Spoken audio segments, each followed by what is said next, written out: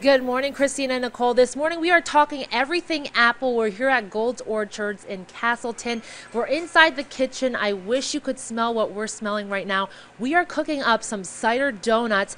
Joining me now is Sue Goold, the owner of the farm here. So Sue, tell us what's going on. Let's first talk about the batch. Everything is made from scratch, right? Yeah, we're making donuts this morning, and we start with donut flour, and we add warm cider, fresh cider to the batch. We keep it covered to make it nice and warm and make it happy.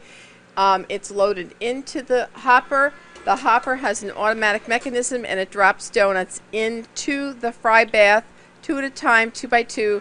They travel along the fry bath for a number of seconds. They go to the flipper, and then they're flipped and baked on the other side. And then they come out of the conveyor and they drop onto the rotocooler. Now I gotta ask you, there's plenty of cider donuts in there from when you guys started this machine. I mean, on a busy day, how many donuts can you guys make? On a really, well, we can make this one machine alone. Can make a lot of donuts, but we make as many as 40 batches of donuts in a day easily.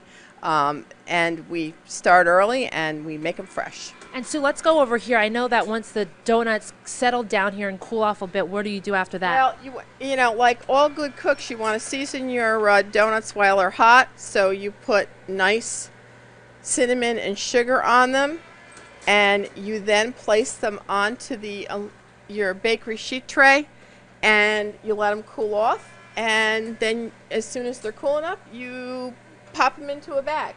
All right, we're going to let these cider donuts cool off, and coming up in the next half hour, we're going to eat these donuts live on air. For now, reporting live in Castleton, Jennifer Lee for News 10 ABC. If she